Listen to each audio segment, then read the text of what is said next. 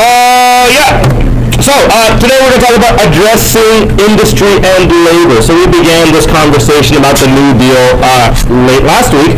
And is FDR trying to fix the economy?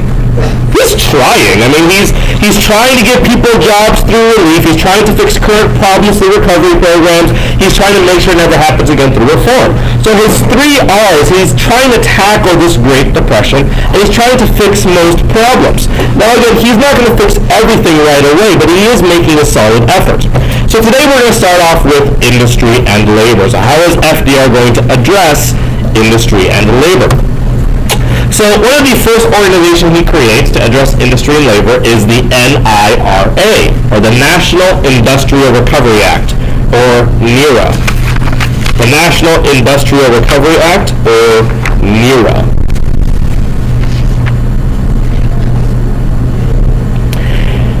Now, NIRA's job was to regulate the economy. Or at least it was intended to regulate the economy. Its purpose was to try to regulate the U.S. economy. Now, this is a debate that many economists and even politicians have. Should the U.S. government be actively intervening in the economy? Should we tell the economy what it should and should not do? Some people say yes, some people say no. The problem with the government going to the economy saying, you're good, you're bad, you can produce this much, you can't produce that much, they say that that's not efficient. What they argue was that when the government began to, again, regulate the U.S. economy through the NIRA, they said this was, again, an example of creeping socialism. They said it was an example of creeping socialism. Now the question we have to ask is, what is the problem with socialism? And really the easiest answer for what is the problem with socialism is that it's too much government. People would argue that socialism is too much government involvement, and that socialism is one step away from communism. That's really the biggest argument. The fear was that if America is becoming socialist, what's to stop it from to keep it from going in that leftward direction and making it communist? So they said that the NIRA and really the New Deal in general was an example of creeping socialism. That eventually, as FDR gets his way, we're going to become a socialist country. And eventually FDR will make us communists. And that's going to be terrible for a number of reasons. Now people ask, well, Mr. King, what's so bad about communism? Well, I imagine you guys like picking your own shoes, picking your own food for dinner, whatever else, picking your own clothes, right? Under communism, that doesn't happen. Under communism, you know how you have maybe a nicer TV than maybe the guy down the street? Well, that's not fair. That's not equitable. So under communism, everyone would have the exact same TV because that's equal and fair. There would be no rich, there would be no poor. Everyone would have the exact same clothes, the exact same car. A doctor would get paid the exact same amount as someone that works at Burger King. Because the doctor is doing his part, the Burger King employee is doing their part, they're all contributing to society, and they are valued equally. Now, how many of you feel like maybe you sometimes work harder than people around you and you therefore deserve nicer things from time to time? I imagine everyone believes that. It's the human condition. And so many people don't like the idea of communism because we're inherently greedy. And that's not a bad thing. I mean, as long as you control it, we're inherently self-interested. But many people argue that communism is not good because if you work hard, you don't get more things. You should just work as much as you're told and that's it. So is anyone ever going to try? Is anyone ever going to work hard? Well, you do exactly what you're told, that's life. I guess some people like that. Others don't so much. The fear with the NIRA, again, it was going to regulate the U.S. economy and it was creeping socialism. Here's what it did. It was designed to prevent extreme competition and overproduction. It was designed to prevent extreme competition and overproduction. Again, it was designed to prevent extreme competition and overproduction. Now, we know why overproduction is bad because it drives down prices. Why is extreme competition bad? It raises prices? If Best Buy and I are competing, it also lowers prices. So it lowers prices for workers. And so if you think about it, folks, let's say McDonald's and Burger King were competing. 99-cent burgers, 89-cent burgers, 79-cent burgers, 39-cent burgers, 29-cent burgers, 19-cent burgers. Great for the consumers, but for workers, does that mean their wages are going to become less and less and less? So that's going to be hard for the U.S. economy. So they wanted to prevent extreme competition and overproduction. Now, let me ask you, if those companies decide to compete, isn't that good for the consumer? It's good for us, right, if good prices are really low. And if one of those companies fail, shouldn't we let that company fail? I mean, if it wasn't strong enough to compete, doesn't that company, deserve to fail?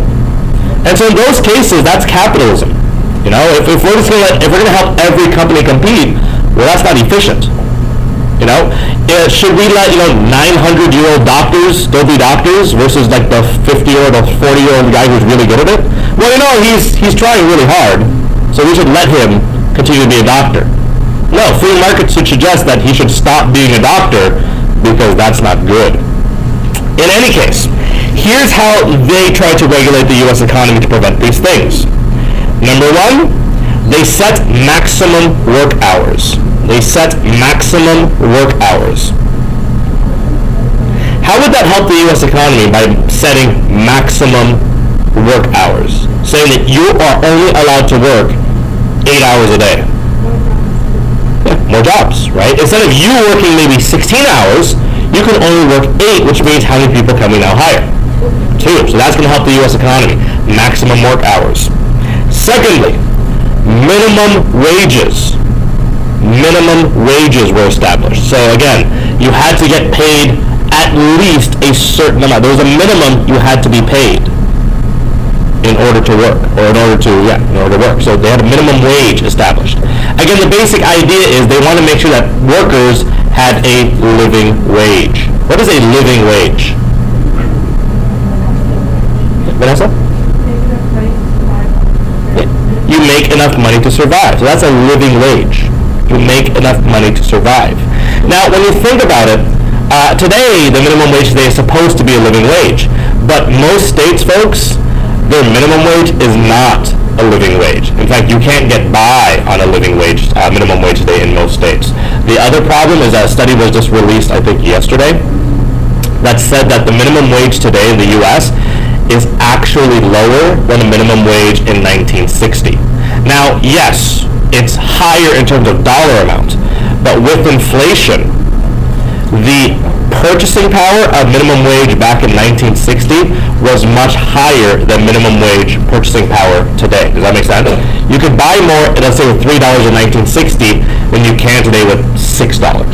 Okay, maybe in 1960 you can buy you like milk and cereal. Today you can only just buy milk with $9. Does that make sense with everyone? That's the basic idea, is that we actually have less purchasing power with our minimum wage today because our minimum wage is not a living wage. So that's something to keep in mind. Also, they set minimum prices. They set minimum prices. Why might they set minimum prices? Yes, a price of the farm. They want to avoid competition. So they want to, again, set minimum prices. But again, if Best Buy wants to charge $100 for an iMac, why should we stop it? If they're going to go out of business and they're being stupid, shouldn't we let them go out of business? If they don't know how to run a business, who are we to say, oh, don't worry, we'll save you? Well, that's not capitalist. At least that's the argument. And lastly, they set up production quotas and limits. They set up production quotas and limits. They set up production quotas and limits, meaning they would tell businesses how much to produce. Now again, so the federal government would be telling businesses how much to produce. Who should be telling businesses how much to produce? Consumers, right? If consumers want, let's say, 1,000 iPads and businesses only produced 500, are they going to lose a lot of money and opportunity? Sure, so that's their fault, and they go out of business. But if the government says, hey, produce 1,200 iPads, might they overproduce? Will they still lose money? Yeah. And so again, the government is not in the business, or should not be in the business of telling businesses what to do. In any case, their goal was to regulate the economy, and it was well intended, but again, it's creeping socialism. It's too much government. Well, in any case, the NIRA created the NRA as part of it, not to be confused with today's NRA, the National Rifle Association. This is the National Recovery Administration. And the NRA's job was to enforce NIRA policies. The NRA's job was to enforce the NIRA policies and create public support. So again, it was designed to enforce NIRA policies and create public support. It's just like today. The president doesn't create laws, Congress does, but the president enforces them. The same thing here. NIRA created the policies, NRA enforced them. So again, enforce NIRA policies and create public support. One of the ways that they would create public support was through the Blue Eagle program, or through Blue Eagle posters. You can hear it. The basic idea is that you were a company that was following the principles of NIRA to a T. You were doing everything exactly that you were told, maximum work hours. You were allowed to put this poster on your storefront. And how might that help you if you are allowed to put a Blue Eagle on your storefront?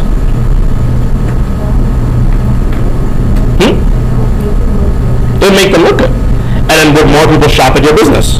They're like, oh my God, you're doing your part. You're actually trying to help the U.S. economy. I'm going to shop at your store. So the NRA Blue Eagle actually helped some small businesses because they encouraged them to come. I mean, you guys, we do this all the time. Like organic coffee versus inorganic coffee, or free trade coffee versus non-free trade coffee. So you go like, oh, I'm going to shop at that restaurant because they have organic chicken. I'm not going to shop at KFC. It's not organic. I don't know about that. I don't like they don't have that label. That's not organic. I'm going to shop at the organic restaurant. Which again, these are just labels. But again, does that attract more customers? People are more conscious and free thinking. Sure. So you have that. So this was well intended. It was supposed to recover the U.S. economy, and to some degree, it was helpful in the short run. It did help improve businesses in the short run. It did help draw attention. Unfortunately, the NRA and eventually the NARA is declared unconstitutional by the Schechter v. U.S. case, or the Schechter Poultry Corporation v. U.S.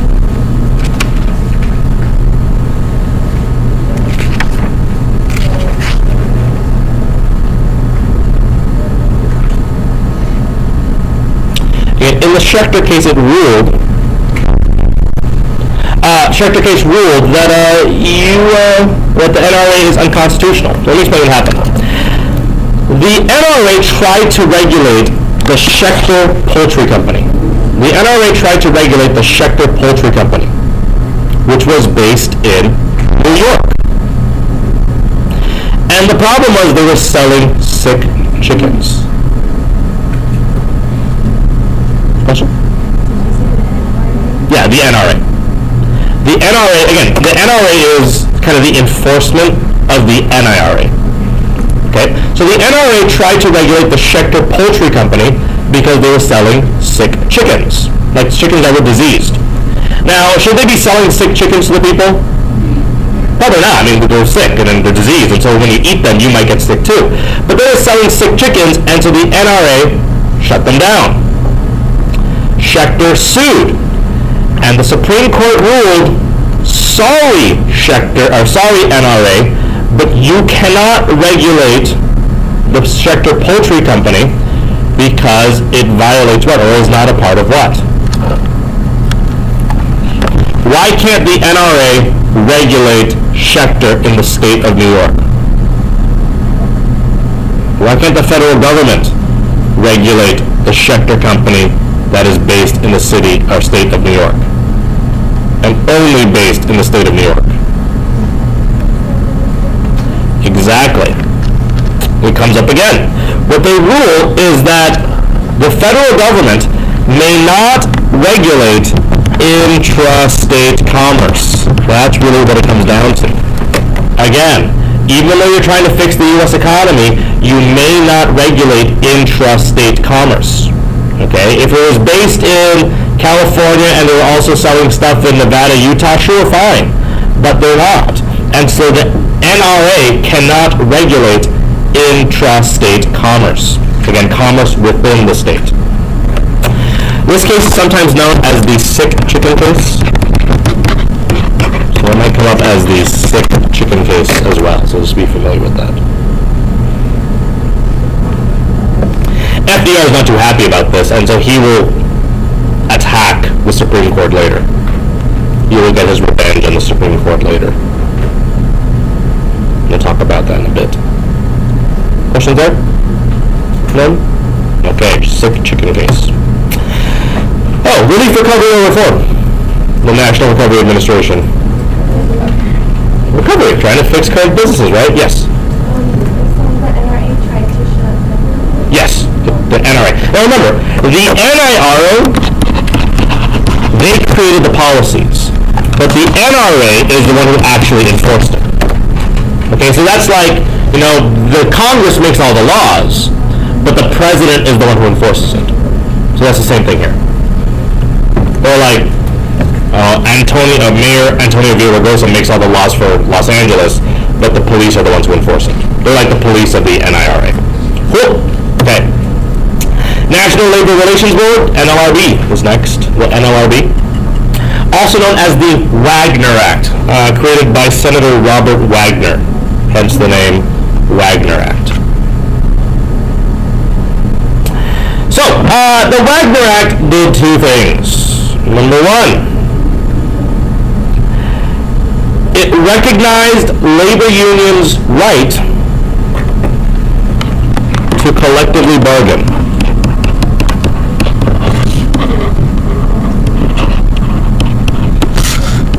And strike. It recognized labor unions' right to collectively bargain and strike. Now again, collectively bargain means what? What does that mean? You guys should know. You guys are going to get jobs in the future, and you want to know if you have the right to collectively bargain or not. To be able to like discuss your wage and stuff. But who? For who? For yourself. Just for me? For all of you. All the workers. I'll give you an example. Every year, do I have to go talk to Ms. Small and go, okay, I think I worked really hard this year, so I deserve a raise. Do I have to do that? Actually, you guys may not know. No, I don't. I don't have to ask for a raise every year. I automatically get one because the union collectively bargained for all teachers in the district that says if you work here, this is your first salary. After 2 years, this is how much you get paid. After 3 years, this much. After 4 years, this much. Does that make sense for everyone? If you have just a bachelor's degree, you get this. If you have a master's, you get this. If you have 2 masters, you get this. So it's true for every single worker across the entire school district. Does that make sense? The idea is that everyone's supposed to benefit from collective bargaining because might there be some shy teachers that may not be very good at bargaining for themselves. They're like, can I get a raise this year? No. Okay, fine. And you just leave. Whereas they'd be like, no, I'm not leaving until I get a raise because I work really hard. No, I stole the key. You can't get out. Okay, so the basic idea is that there are some who would benefit and others that would not. But the problem is that one poor teacher, if that poor teacher gets fired, is there anyone to protect that person? No. Or if that person doesn't get a raise, there's no one to protect that person. Now, is it possible that every teacher might one day be in that position where they don't get a raise that they deserve? Sure. And so instead of having each individual employee ask for a raise one at a time, which is actually the situation for the majority of you who will enter the workforce, you'll have like a review and they'll tell you if you get a raise or not. We, as a collectively bargained group, will get a raise automatically. And that's collective bargaining. Because another way to look at it is an attack on one is an attack on all. A raise for one is a raise for all. Does that make sense for everyone? That's collective bargaining. That's why there's benefits to it. They also argued that the major reason, or they blamed businesses for poor labor conditions. They blamed businesses for poor labor conditions, and therefore they blamed businesses for causing what? Strikes. They said, it's your fault So they blamed businesses for poor working conditions, and therefore they blamed businesses for strikes. It's your fault. You're the one causing poor working conditions. If, we had air conditioning, things would be better. We wouldn't be so angry, but it's your fault. So good stuff so far. They also banned yellow dog contracts, which, by the way, it's very hard to find a cartoon of yellow dog contracts, so here's a picture of a yellow dog signing a contract. So yellow dog contracts. Again, what's a yellow dog contract? Agreement not to not strike, an agreement not to join a union. Agreement. So close. Agreement not to join a union.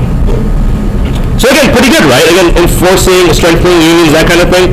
Relief, recovery, or reform? Are we fixing current problems, making things better for the future? Are we giving money directly to the workers? This is more a system of reform, guys, because what we're doing is we're trying to prevent strikes from the future, banning yellow dog contracts. We're not really fixing business now. We're just trying to make sure it never happens again. The other thing that was created is the FLSA. FLSA. FLSA did a few things. Number one, it established a minimum wage and a 40-hour week. It established a minimum wage and a 40-hour week for interstate industries. And again, it established a minimum wage and a 40-hour week for interstate industries. So any businesses or industries that what? Cross state lines. So give me an example today. FedEx, UPS. People said McDonald's. I said kind of. McDonald's is kind of interstate commerce. Here's why. Each individual McDonald's franchise is independently owned. So the McDonald's, let's say here, Hacienda, that's independently owned. But the McDonald's corporation that sells those franchises, the McDonald's corporation that might trade those things back and forth or ship, goods back and forth, that is interstate commerce. So it just depends. If you have, for example, McDonald's corporation is interstate commerce. In-N-Out is also interstate commerce, but just recently because it opened In-N-Out in Nevada. But if it didn't open In-N-Out in Nevada, it would be still intrastate commerce because it only operated in the state of California. So that's first, minimum wage and 40-hour work week. Secondly, and finally, this happens, they ban what, finally? They did that already. Fair labor. What do they ban? No sweatshops. Well, those are bad already, but still have them. They ban child labor under 16. They ban child labor under 16.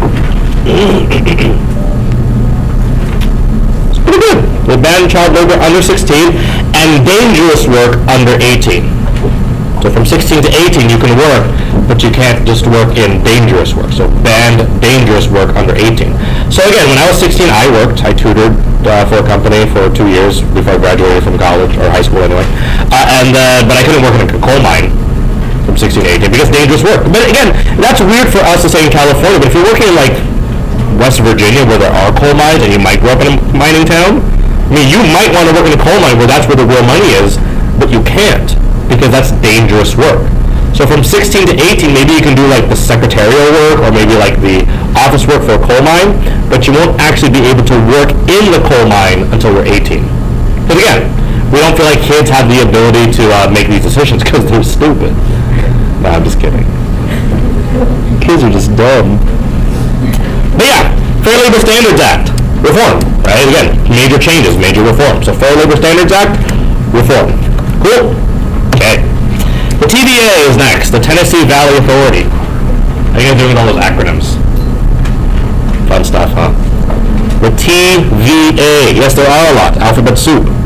There are tons. Because, again, FDR, is he just doing whatever? Trying everything? That's pretty much what's happening here. Let's do that. That sounds like a good idea. Mr. President, I heard that. Whatever, let's do it. Sounds like a good idea. You had me at Mr. President. Go get funding for that administration. Tennessee Valley Authority. This is a unique program, and actually this is the one criticized for being the most socialistic program. This is the program that's criticized for being the most socialistic of all of them. The most socialistic. Let me explain what happened with this program argued to be the most socialistic. The Tennessee Valley Authority was designed to modernize the Tennessee Valley. It was intended to modernize the Tennessee Valley. If you look at this photo, folks, the Tennessee Valley was very backwards at the time. I mean, we're already, what, in the 1930s? And yet parts of Tennessee Valley were still in the 1880s. No running water, no electricity, farms were struggling, not very good soil. I mean, they were very backwards. And so we decided, we need to improve this region because it'll be good. And so the goals for the TVA were the following. Here's what they wanted to do. Number one, again, they wanted to create jobs in the region. So the goal was to create jobs. Number two,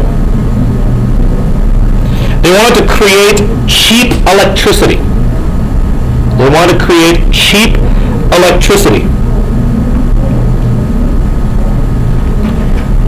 Three, they wanted to restore the soil because they couldn't really grow anything. So they wanted to restore the soil.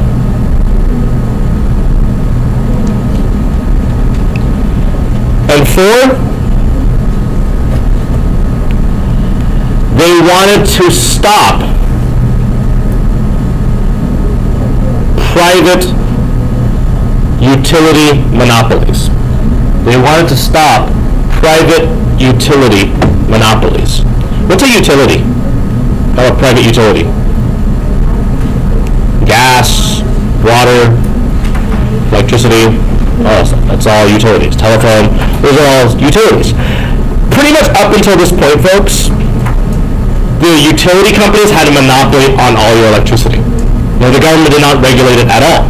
Today, folks, is there a monopoly on electricity? Here, let's say, for example, Aponte, do you have a choice about who to buy your electricity from? No. You guys can only buy your electricity from one company, Southern California Edison. There isn't 5 people that are willing to sell you electricity. It's just not feasible. It's not worth it. So we do have electrical monopolies today, utility monopolies today, but they're government regulated. So they can't charge you whatever they want.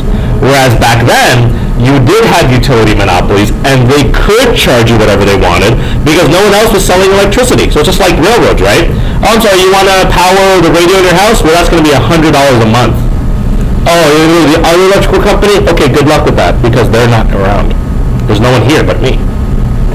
So the government wanted to tackle that. So the way the government does it is the government goes here with reforesting. And again, did the restoring of the soil help? If you look, here's them not restored, and here's the soil restored. And they actually did these as a comparison. Look at how much good work we're doing versus this. And we are helping. But one of the major things the federal government did to kind of create all these jobs, bring cheap electricity, fight the monopolies, whatever else, was they built hydroelectric dams. They built hydroelectric dams in the Tennessee Valley. They built hydroelectric dams. Which means what's going to generate that electricity? Water, right? As the water flushes through, it's going to turn a turbine and then to create electricity. In any case, the hydroelectric dam was going to create electricity. Well, a few good things. Again, will this create jobs? Sure. And again, will it create cheap electricity? Sure. Now the question is, how is it going to fight monopolies? Here's what it did. The government competed with private utility companies to sell electricity. The government began to compete with private utilities to sell electricity.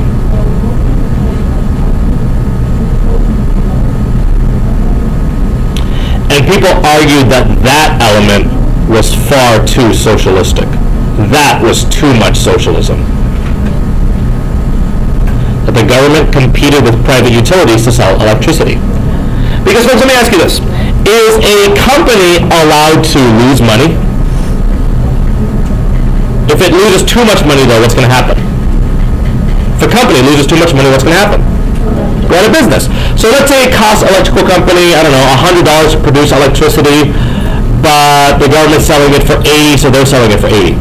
Is that company eventually going to go out of business? Sure, it can't compete. Whereas the U.S. government is actually allowed to lose money. In fact, it loses money all the time.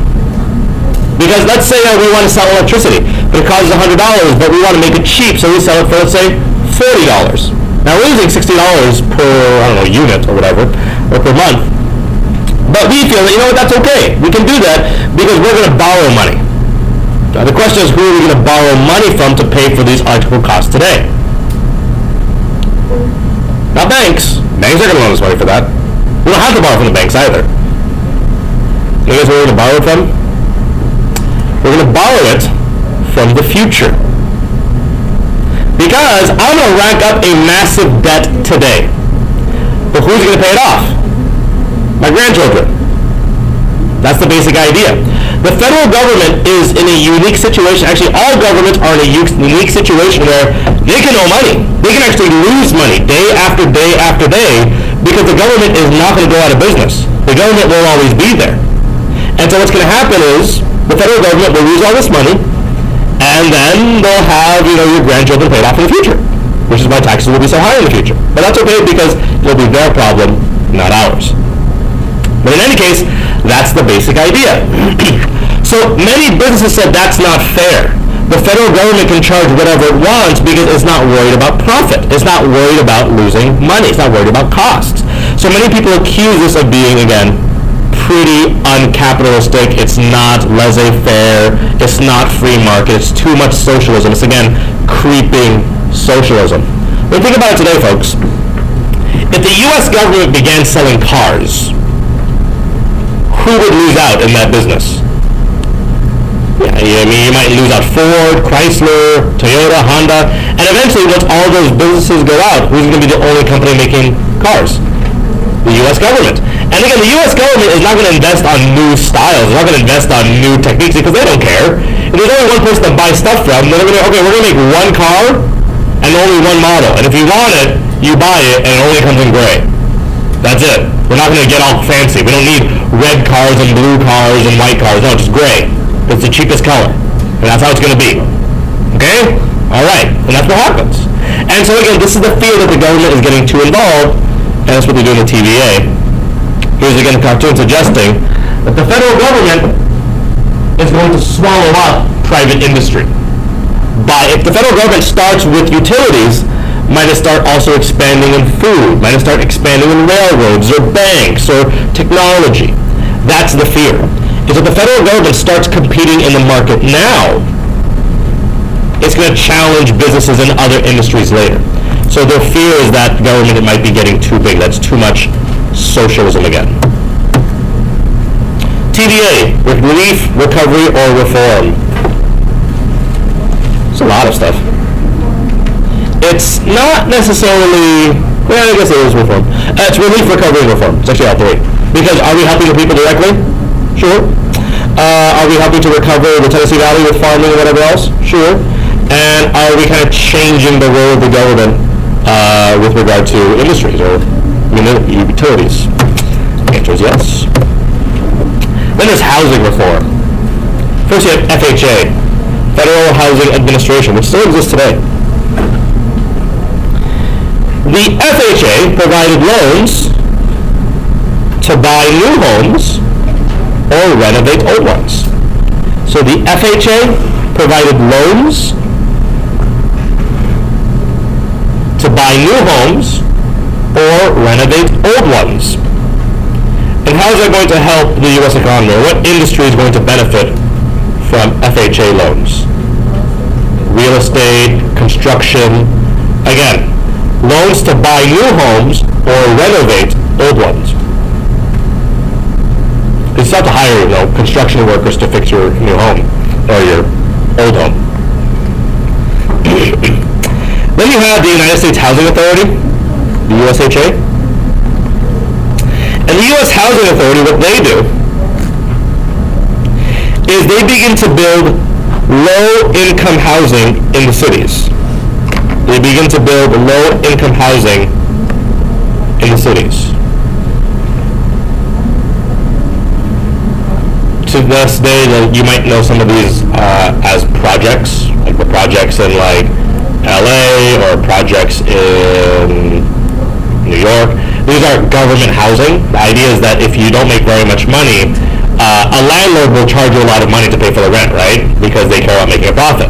The government doesn't so much. So the government will build housing where it can charge you less than the market price just so that you can live there. So the idea is to get to help those in need. Relief, recovery, reform? Relief and a little bit of recovery because it's going to try to help the housing industry as well. So relief and recovery for this one. Again, provided money to build low-income housing in cities. It built low-income housing in the cities. So FHA, USHA, and the SSA. This one affects you today, directly. Social Security Act.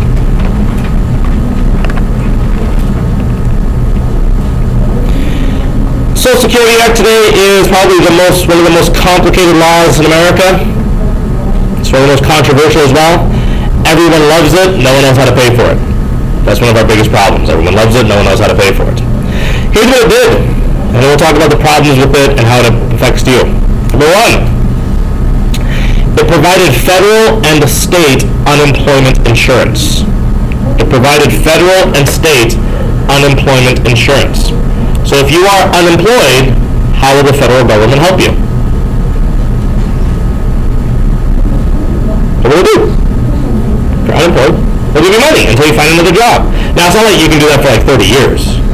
Okay, but they'll give you some money until you can find your next job. So again, federal and state unemployment insurance is what they'll provide you. The next thing they'll offer, old age retirement payments. Old age retirement payments. So that when you're old, you have to keep working. Now, I mean, if you're 65 years old, guys, should you still be working and trying to make sure you pay your mortgage? No, you should be allowed to retire. You shouldn't have to work until you die. That sucks. And so the basic idea was Social Security was designed to help families, be able to retire early. So it's old age retirement payments. Also, it was designed to help dependent or mothers with children. It was designed to help mothers with children. Dependent mothers with children, but mothers with children. Or just mothers, because I guess it's redundant to say with children, versus mothers without children. Think about that. Also help the blind, handicapped, or orphaned. It was designed also to help the blind, handicapped, or orphaned.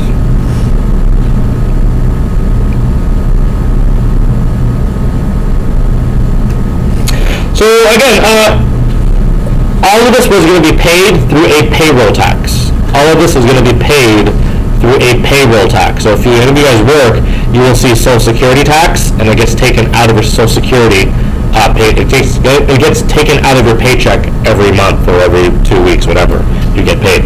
And so here's the problem for you guys today. Again, paid through a payroll tax. Here's the problem for you guys today. Social Security right now is paying for my parents when they retire. It'll likely be there to pay for me when I retire. And again, when you guys start working, you'll be paying this tax. I'm currently paying this tax every year. My parents paid that tax. By the time you guys retire, it's likely that there will be no money left for your generation, because we're spending more money than we're taking in. And no one wants to touch Social Security because it's so controversial. Everyone feels like if you touch Social Security, then you're not going to get reelected because it's such a controversial issue, because everyone likes Social Security, but no one knows how to pay for it. Increasing taxes will make you unpopular. Reducing Social Security benefits will make you unpopular. No one knows what to do with it. And so the problem is that likely by the time you guys retire, there will be nothing left. But here's the problem. You're still going to pay for it. That's the problem. You're still going to pay for Social Security, even though by the time you retire, you're going to have nothing. And so Social Security needs to be fixed before then. It's possible that it'll become solvent before I retire even. It's possible there will be nothing left by the time I retire. So that's also a problem. So how do you fix it? My answer is I really don't know. Most people don't know how to fix it. Yeah, I mean, that's why you have a Social Security number, because when you work, your money goes towards a Social Security account. So again, the more you work, like for example, when I retire, I'll get more money than someone who's worked at Starbucks their entire life, because I contributed more to Social Security than someone who works. Like again, let's say I make $100,000 a year, but someone's making $10,000 a year, my Social Security check will be more because I put more into it, because it's a percentage of what you make. Because if you look at that list of what we're paying for, actually the biggest problem is people are living longer than we anticipated. Honestly, that's one of the biggest problems. People are living longer. And so before, when you retired, you expect to live maybe to, what, 75? And that's pretty good, right? 75, 80. Now people live at 95, 98. And that's like, everyone's like, oh, 100. Now no one's celebrating because 100's like, yeah, it makes sense. Like today with healthcare and everything else, and so one of the biggest problems is old age. People are living longer than we anticipated. That's a huge, I mean, the average is what, 30 years more than it used to be back when this was passed? 1930s, average age was what, 69, 72? Nowadays, it's like 88. Now imagine all those extra people we have to pay for all those extra 10 years. That's 10 years that you don't get. And people are always getting older. And yet, people aren't dying. And I'm not saying people should die, but the problem is that our system is currently unable to support that all. So it's a problem. And again, do I know how to fix it? Not really, because most people that are Social Security experts don't know how to fix it. Because it's so complicated. And it's so controversial that no one really wants to touch Social Security, even though everyone wants to fix it.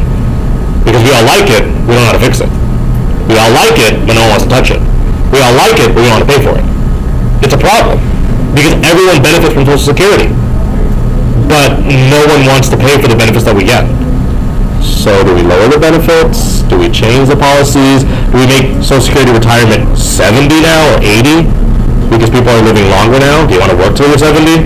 I don't want to work till I don't want to work till 60. I mean, I'll be honest. I want to retire by the time I work till like 60 years old. So, I don't know. It's crazy. Real life. It's hard. Anyway, again, dependent mothers will get Social Security. And then old people will get Social Security, so that's the basic idea. People will benefit. Relief, recovery, reform for Social Security, guys. Reform. It's a big change. Reform. You get money if you're unemployed. You get money if you're retired. You get money. It's pretty good. What is the Indian Reorganization Act? The IRA. Remember the Indians, Native Americans? Remember those guys? We told them all these things, and then we just laughed and laughed because like we weren't intending to keep any of those promises. Well, FDR was like, yeah, you know what? That sucked, man. I'm sorry for all of that. So in 1934, FDR passes the Indian Reorganization Act,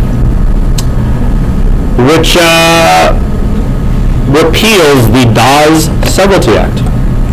Remember the Dawes Severalty Act of 1887? It repeals it. It repeals the Dawes Severalty Act of 1887. Who remembers what the Dawes Severalty Act did? Anyone? Carla. And it took away, sort of, property, sort of, but you have to be specific about it. How did it take away their property? Mary? It made them stop sharing their land. Remember, it took away tribal ownership. So the Dawes Severalty Act was repealed, which means they restored tribal ownership of land. Yay! It's back. So they restored tribal ownership of land. It's cool. They recognized tribal governments. So they restored tribal ownership.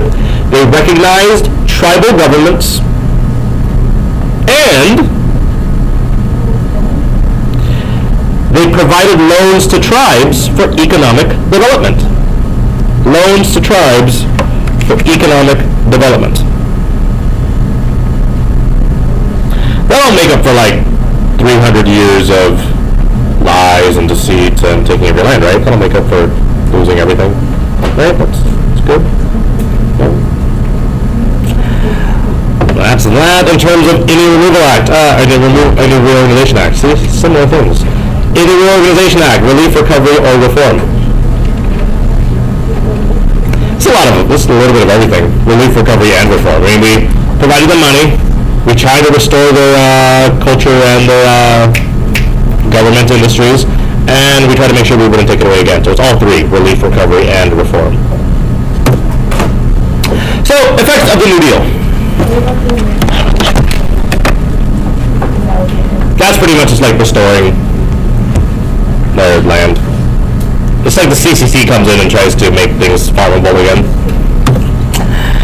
In any case, the effects of the New Deal. Well, you tell me if it worked. The GNP increased by almost $20 billion, from $74.2 billion to $91.4 billion. So, GNP measures what again? Which means what? What does that measure? Gross national product. What does that measure? Yeah, total amount that your country produces, right? So the gross national product measured how much our country produced, which means did we produce more through the FDR administration? Yeah, we produced $20 billion more that year. So that's pretty good. Wages increased by 50% on average. It went from $16.73 to $20.13. Now again, that's average wage. That's not minimum wage. If that was minimum wage, that would be amazing. But no, that's like, including doctors, teachers, whatever. What was the average wage at the time? $20.13. It went up by almost $4. That's pretty good. Unemployment dropped by 5%, which means 3 million people were less unemployed. Well, 3 million people less were unemployed. Not they were less unemployed. But again, what? Emphasis on words makes a difference. There were 3 million less unemployed or 3 million less unemployed. They weren't as unemployed as they were previously. So it makes a difference how you say it. In any case, in your assessment so far, is the New Deal working? Yeah, look, the economy is getting better, GNP has increased, wages are getting better, there's less people unemployed. I mean, this seems to be working so far. So, good job, FDR. Apparently your programs are working out for everyone.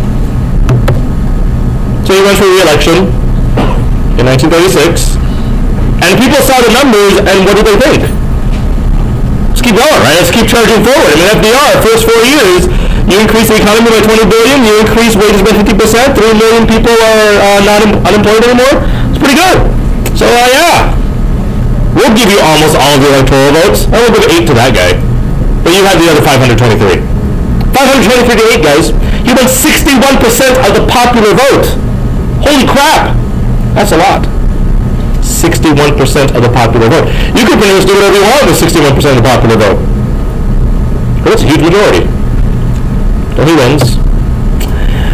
And the New Deal will come to an end. Because he says, hey, the economy is doing better. The economy is doing great. I mean, who am I to stop the economy from greatness? I mean, if you look at those numbers, would you argue that maybe the economy has recovered? With all those increases? He's not saying that. Wow, the economy has recovered. So maybe it's time to end this New Deal. Maybe it's time to go back to the way things were. To come back to the glory of America without so much government. Well, he did. And he said, well, look, unemployment was really bad. And it got okay for a while. And then unemployment dropped during the 1920s. And it went back up. And it went back down. And then the stock market crashed. And look how much unemployment went. The unemployment increase after the stock market crash. Sure. And then FDR's New Deal came in. It was like, oh, sweet. So look, the unemployment is declining. Here's where he comes to power. Oh, okay, all right. The unemployment, is going down. And look at how he said that he, gave all these people jobs. And afterwards, look what happened.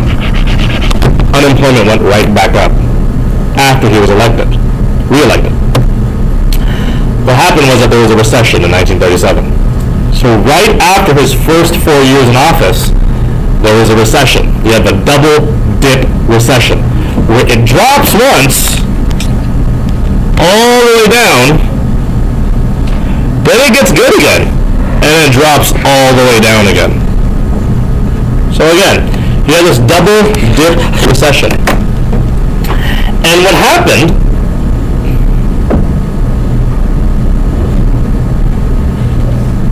was that FDR believed that the economy was strong. He thought that the economy had recovered. FDR believed the economy had recovered. And so, if the economy is good, what shouldn't be playing such a large role anymore? The government. So he said, you know what?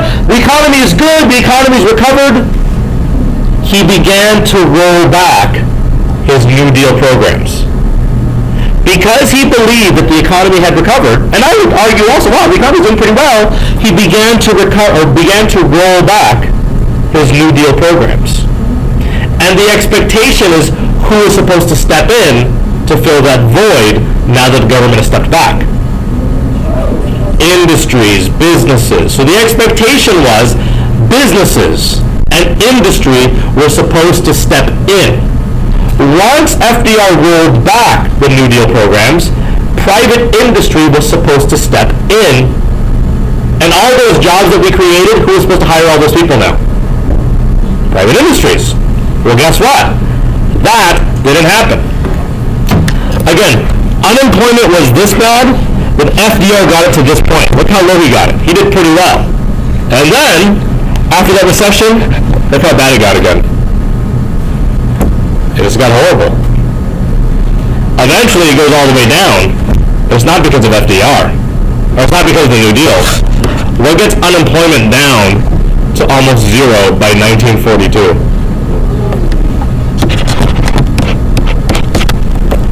We're going to fight a war, guys. And so are we going to need people to make guns, tanks, bullets, machine guns, planes? Yeah. We're going to hire everyone to do that. That's going to save us from the Depression, not the New Deal. And if you look, here's when FDR takes office. Industrial production gets pretty good. And you actually look how much he does in terms of recovering the U.S. economy. Because here's what the U.S. economy was producing before, and here's what it was at the peak of his election in 1937. And then he cuts all those New Deal programs, and look how far it drops. So again, it's a problem. It was a mistake. It was a huge mistake. We call it the mistake of 1937 by cutting those New Deal programs. It's a problem. And so there are criticisms of the New Deal. People don't really like what FDR was doing here, so let's talk about the criticisms of the New Deal. Again, here's America Sick, and FDR is offering his New Deal remedies, FHA, CCC, AAA, NRA, NIRA. And here, take all this medicine. Just take all of it. Cocktail. Drink everything. Should be fine. So, the first group that opposed FDR was a group called the American Liberty League.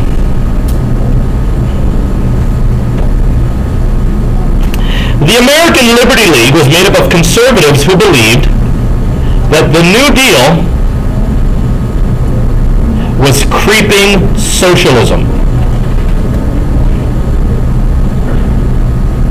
They accused the New Deal of creeping socialism. They also said that the New Deal was too much government. Too much government involvement. What did they want? They want laissez-faire. If businesses are going to fail, let them fail. Because will others eventually step in and recover? Sure. But they believe we're playing the long game. But again, they believed that government was too big or too involved.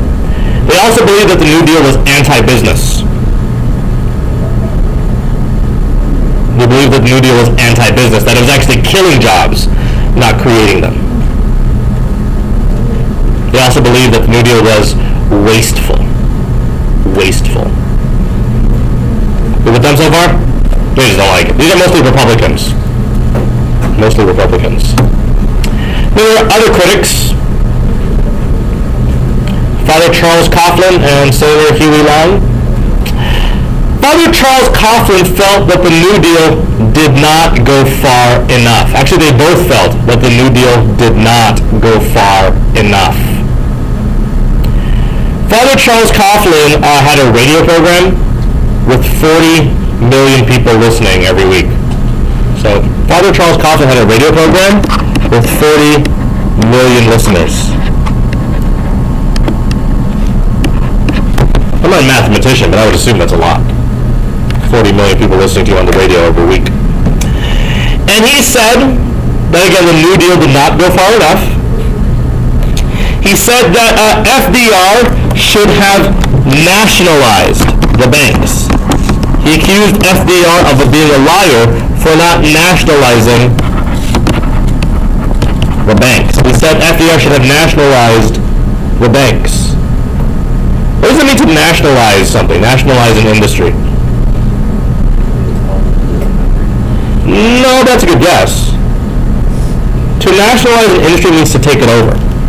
He believed that FDR should have taken over the banks, not just release the strong ones, but actually physically take them over and say there's no more private banks in America, the government controls all the banks. That's what he wanted FDR to do, to control the banks. And he called FDR a liar for not doing it. He said, you told us in the banking holiday you were going to fix society, and instead you just let the strong ones succeed and don't be just as corrupt as before. You lied to us, FDR. So again, he said the New Deal did not go far enough. He wished that FDR was more socialistic. He wanted more socialist programs. Eventually they take him off the air though, take him off the radio because he starts saying some really racist things. Like Jews are bad and they deserve to die, and Jews are what's the problem with America, and black people this and black people that. So we're like, never mind, this guy's kind of not good for radio, so we take him off. But up until that point, he was like, people were following him. People believed that, he had a good point, and they were angry at FDR, not because he wasn't, not because he wasn't doing anything, it's that he wasn't doing enough. Senator Huey Long. Senator Huey Long had another program, also believed that the New Deal did not go far enough. He had a program that he wanted called Share Our Wealth Program. He wanted to promote a Share Our Wealth program. Sometimes known as Every Man is a King. And the basic idea was he wanted to give $5,000 in our Share Our Wealth program. In the Share Our Wealth program, Senator Huey Long wanted to give $5,000 to every family. And that money was going to come from taxes on the rich. It's a pretty good program, I guess. Again, $5,000 for every family. Again, unrealistic because that's $5,000 that we don't have, that we're going to give to just random people. Again, but he wanted to make it every man a king, whatever else, but that didn't pan out. He eventually becomes this dictatorial governor of Louisiana, and he disbands the government, and he just rules it with an iron fist. So he's eventually assassinated. So they kill him because he's too much of a dictator in Louisiana. Not the government, just random people. His enemies kill him. And if he didn't die, he probably would have run against FDR as the Democratic candidate. But yeah, two guys that just felt that we did not go far enough. Then there's Dr. Francis Townsend. And again, he wanted old age retirement payments. He wanted old age retirement payments.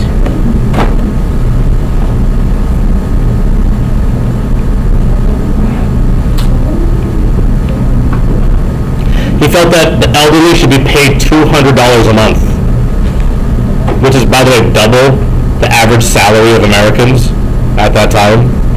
He felt the elderly should be paid $200 a month in this old age retirement payment.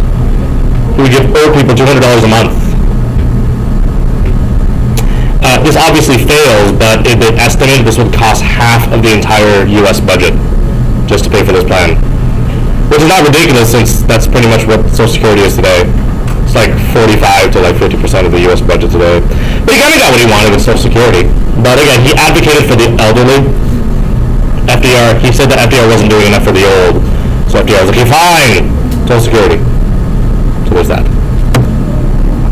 I told you how FDR was mad at the Supreme Court. So one thing that FDR does to try to get back at the Supreme Court for the Schechter case is that he tries to pass, though fails, to pass the Judiciary Reorganization Bill, which is supposed to do two things. Number one, he wanted to force justices over 70 to retire. He wanted to force justices over 70 to retire. Now, How long are justices allowed to serve according to the U.S. Constitution? For life. So they're allowed to die in office if they want to. Or they can retire when they want. But again, FDR says, no, you're going to retire, you old curmudgeonly bastards. You never like what I want with the New Deal anyway. You just have these old philosophies. So what we're going to do is when you're 70, you're done.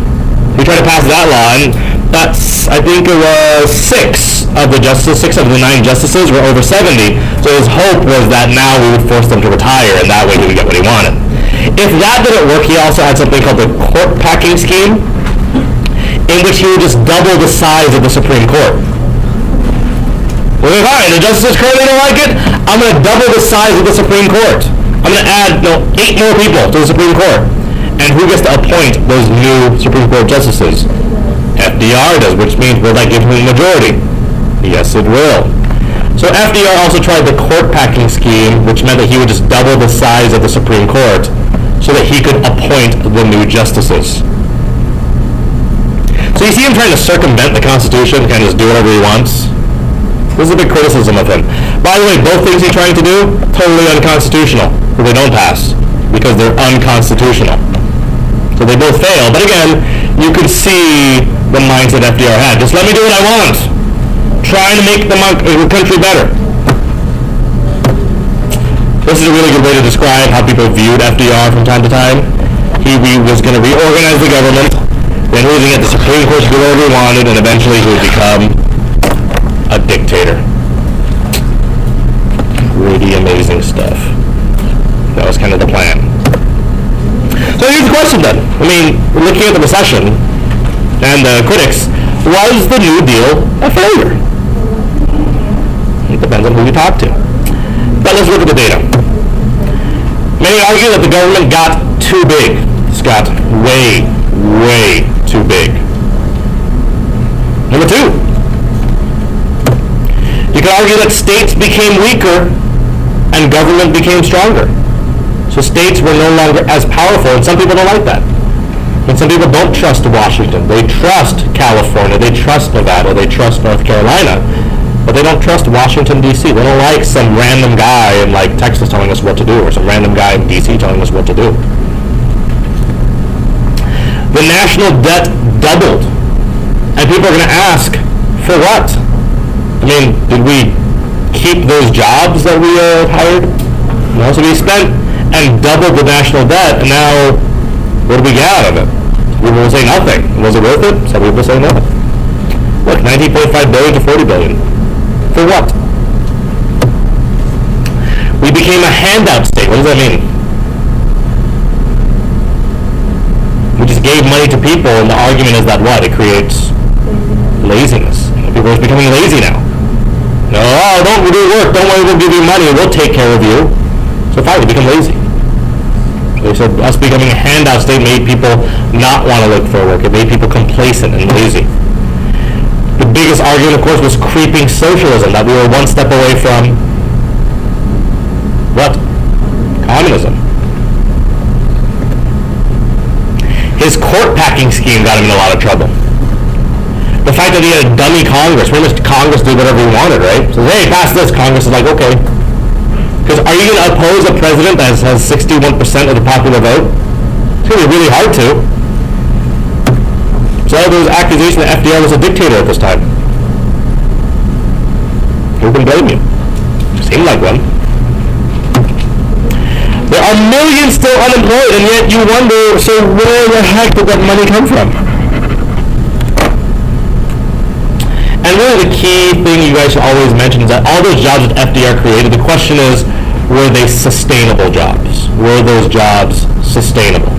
I mean, we wrote those jobs initially, right? Guy painting a curb, guy painting the picture of the guy who's painting the curb, guy painting, like taking a picture of that. But is that sustainable? Are those people going to have jobs for the next 10 years just doing that same thing?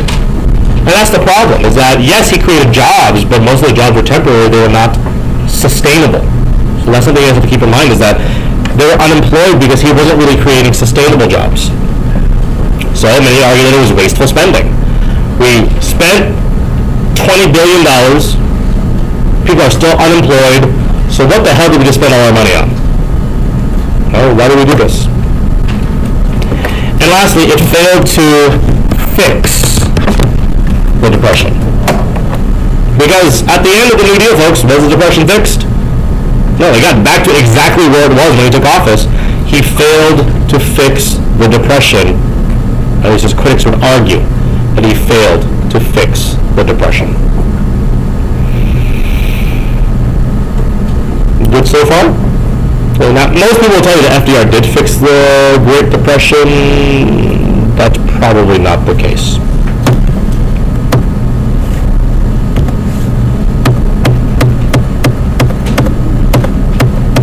There you go. Now, there is some good things about the New Deal, though, that we should not forget. Number one, when we talk about the support of the New Deal, well, it did prevent the economy's collapse until World War II. That's like if you get in a horrible, horrible car crash and I get to you first. So I wrap my, my jacket around your arm so you don't bleed to death. Did I fix your bloody, broken arm? No, I did not. However, did I prevent you from dying until you got to the doctor's office? Yes, I did. So you're welcome. That's pretty much the argument. FDR may not have maybe he didn't fix the Great Depression, but he did keep the economy from collapsing until World War II could fix it. Make sense? That's the basic idea. Is that FDR was the glue that held the country together until we could bring in the nails and the support beams to kind of fix it. What was that? Number two, he helped prevent hunger. Well, not hunger, but he helped prevent starvation. People were hungry. But he did prevent starvation for the most part. So a lot of people would have starved to death without FDR. So he made sure that didn't happen. Also, he did try to distribute national income by creating more jobs. He did try to create more jobs, distribute the national income, make things more equal, equitable.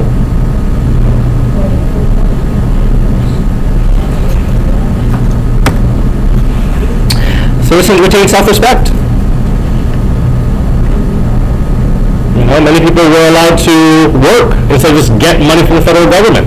So people felt like they were contributing, still working to provide for their families instead of just saying, I have no money, I have to go live in a homeless shelter, maybe go to the soup kitchen. People got to retain their self-respect because they got to work. So that's a big deal. My favorite is a lion. That's the best one. FDR saved our economy from socialism. A lot of people say, oh, creeping socialism. Other people would say, actually, he prevented us from becoming socialist. If our economy collapsed, is it possible that the lower classes might have risen up and taken over society? Said, oh, all the rich people are responsible, so only the poor people should now be in charge. Communism. FDR prevented that, his supporters would argue. He prevented us from becoming socialist. He prevented us from being anti-business. He actually worked with business. He said, I gave money to businesses all the time. I helped. You can't accuse me of being socialist.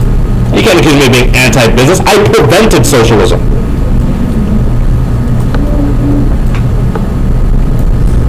Well, things could have been much worse without me.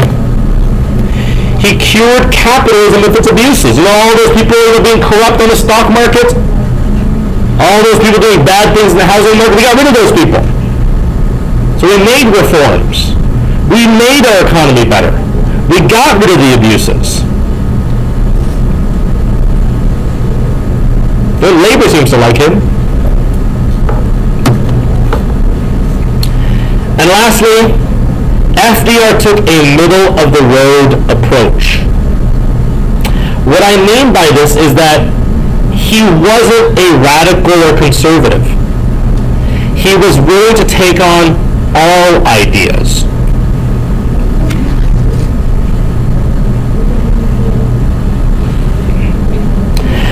You could argue that, again, the quote that I like to use is that his programs were not radical, they were evolution, not revolution. They were evolution, not revolution. What does that mean? Evolution, not revolution. What is the difference between evolution and revolution? What have to by itself? that's definitely one of the stronger arguments. What about in terms of amount of time? So you're right, but also look at the scope of time.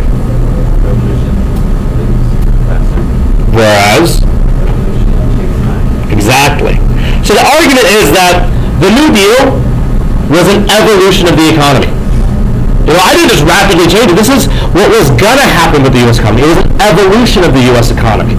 Whereas revolutions happen quickly. This wasn't a quick change. This was an evolution of the economy, not a revolution. It wasn't a rapid change to the New Deal. This is what our economy was moving towards anyway. So again, he believed that his economy was an evolution, not revolution. Cool. Okay. So, that's that. That brings us to this. You have an essay, or a DBQ rather. So, there's one pass it down, right on me, put your name on it.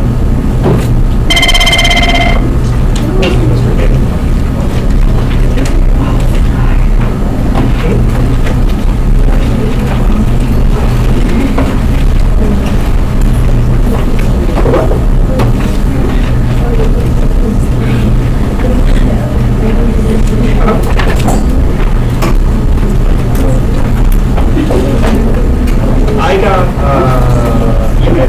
Which year? I know I got it. I signed that paper right here.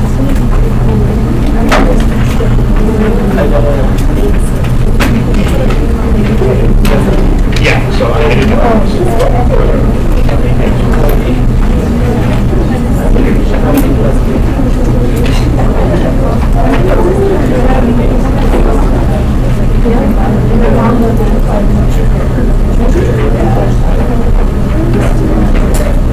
That's why you know me.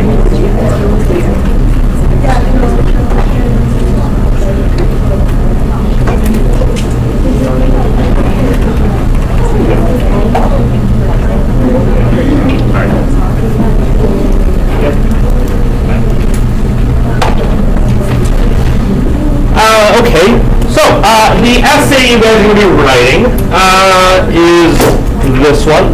Now again, I haven't given you guys your other essays back yet, so it's possible that you guys won't actually have to write this until next week, but we'll see. I would rather just assign it this weekend, that way it's still fresh and not you writing it next weekend. But in any case, it doesn't really matter to me.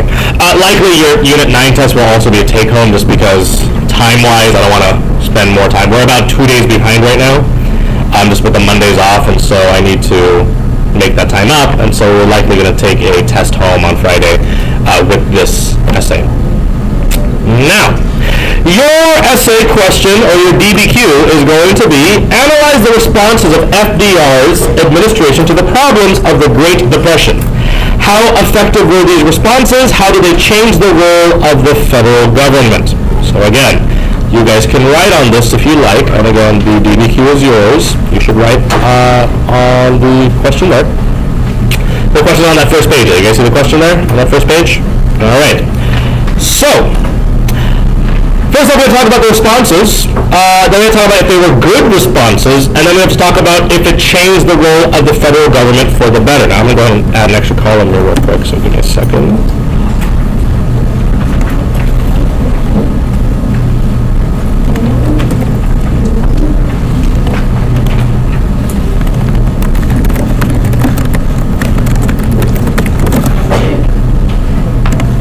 Okay, so the question we have to ask ourselves first is, again, what were the responses? Then we'll talk about if they were effective and how they would change the role of the government, because there are pretty much three things that they're asking here.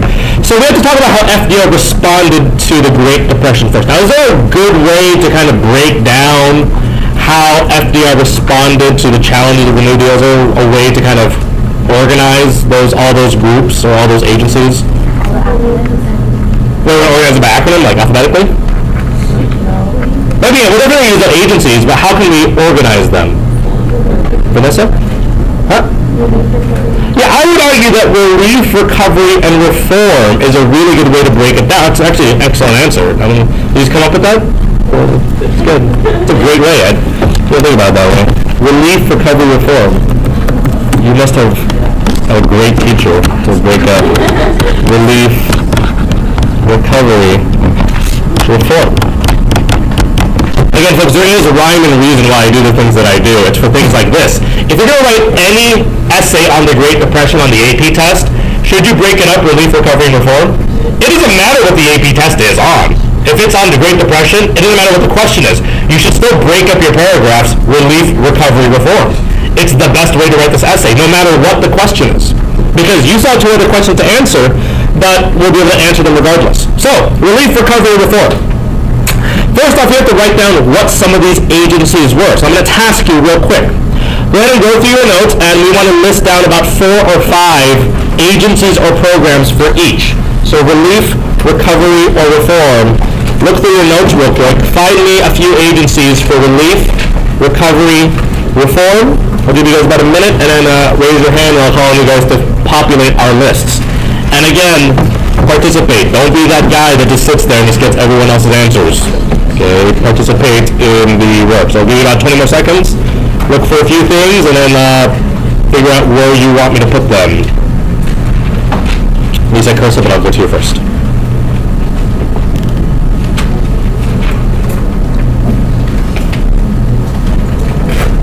Okay, we're looking for relief, recovery, and reform.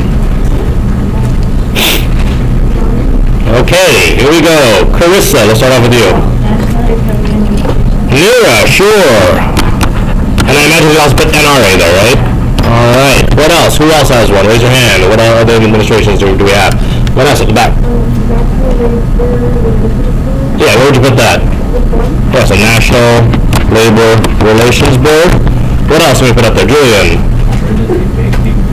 Yeah, so where would you put that? Recovery, Emergency Banking Relief Act. What other organizations or administrations or policies can we put on this list here, guys? Zaneri. Hulk, where would you put that? Relief, sure. Chris. Securities and Exchange Commission. Where would you put that? SEC. Abel. Huh? FIRA, where would you put FIRA? Relief, FIRA, very good. What else? We got tons, guys. What else? What else? Oh, yeah. Henry. Not Henry, Anthony. Huh? Oh, the TVA. Where would you put TVA? Recovery, sure, TVA. What else? What else? Christine. FDIC, we'll put that under reform. Siamana. CCC, relief. What else? Continue adding those, guys. Leslie. Well, VPA, sure. Siamana. AA, where'd you put that? Relief. Any others? Your husband? Buddy? Oh, the Social Security Act. SSA, sure. Any others? Yeah. Huh? Bank holiday, yes, but on a recovery. Any others? Here's the word. Yeah, Melissa. Civil Works? Yeah, Civil Works Administration. We'll put a PWA there too. We'll put FHA here. You can put FLSA here. Okay, good. That's a good list, right? You can add to that list later. So, a lot of things. And here's the notable thing. You can't just write the acronyms on your test. You actually have to know what these stand for. You go, oh, the CCC and WPA were great, especially when they're working with the CWA, especially when Hulk began to participate in that organization. And with the AAA around, they worked in conjunction with the NRA and the NIRA to help promote the orders of the NLRB and FLSA while also working with the SSA and FDIC. You can't do that. You have to be specific. Now again, I might expect you to know all 20 of these and put them in your essay. No, I mean, use maybe 4, 4, 4 for each paragraph, but you should know them. Okay, if you were going to use them, you should be able to define these. You do need to know, again, unfortunately, most of these for your actual AP test, but they will give you the actual acronym. They will give you what it stands for. They won't just be like, what did the AAA do? They'll tell you, but it's good for you to know that this is just what they were called.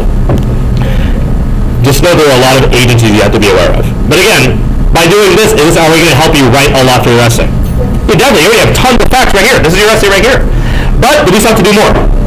Yes, so now we have to get to, was it effective or not effective? So let's populate this list real quick. Now the pros and the cons the New Deal? Was it effective? Not effective? Oh, by the way, I know it doesn't say this explicitly, but you should mention the New Deal at some point in your essay. It says the great response to the Great Depression was the AAA, WPA, CWA. If I read your entire essay and not once mention the New Deal, that would be kind of odd. So make sure you mention the New Deal at least once. Was it effective or not effective? Just give me two things for this one. How was it not effective? Who can tell me how it was not effective? And raise your hand and tell me how this was not effective. Yeah, Ryan. Yeah, raised or doubled national debt. That's not good. Can you just look on that why is it a failure list? What else, Mary? Yeah, unsustainable jobs. Pretty good. What about effective? Why was this good though? Why was an effective New Deal? Marshall. Prevented economic collapse. Another thing, Vanessa? Prevented starvation, sure. Hang on, can you guys add to this list as well? You guys can add to that list, right? Just go ahead and look at your middle of the approach. Criticism forward again, so you guys can add to that. And again, what you would do is you would take these arguments and you would just fill them into your 3 paragraphs, right? So you would say, oh, so the AAA was fantastic because that, by providing jobs to all those workers, it did prevent starvation, therefore showing that the New Deal was effective. However, those jobs were unsustainable and thus doubled the debt. Does that make sense? So you can provide criticisms and support for all the New Deal programs throughout the essay. It doesn't just have to be one section or another. You're going to provide those supports and criticisms throughout the entire essay. Does that make sense to everyone? Everyone cool?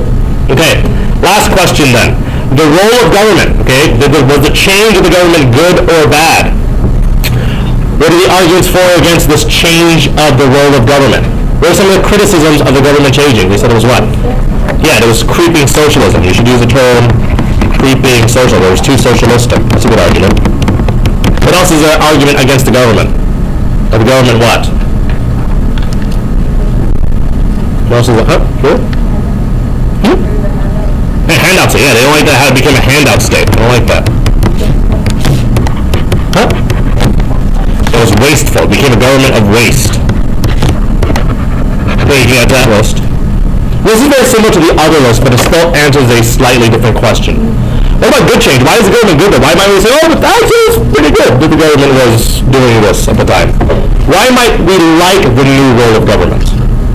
What are some things that it did that we liked? Carla? Yeah, Social Security. I mean, take care of its people, right? We have to kind of imply these, but it takes care of the people. Because it's no longer what philosophy? It's not laissez-faire. So you might say, oh, it's good that it's not laissez-faire. Well, it's not rugged individualism. Individualism. Any others? That might say the government was good? Huh? Yeah, it's good. It prevented socialism. No, it wasn't. The government got involved to prevent socialism. I don't think they have curbing trusts or utility trusts. So again, can you guys add a little more to that one? So you just throw that all into your essay. Now, what were the responses? Were they effective, and how did it change the role of government? Oh, government became largest employer. You can put that in either role, yeah. That's a good or a bad thing, depending on who you talk to. But yeah, could you guys write this essay? Yeah, easy, right?